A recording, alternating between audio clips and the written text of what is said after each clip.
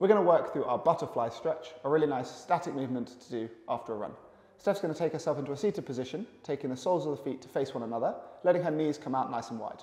From here, she's going to hold at the base of the shin and use her elbows to try and drive those knees as wide as she can, while leaning forwards, bringing the shoulders back, trying to really straighten the back as she leans forwards into the stretch, all the while driving those knees wide, getting a nice stretch through our adductors.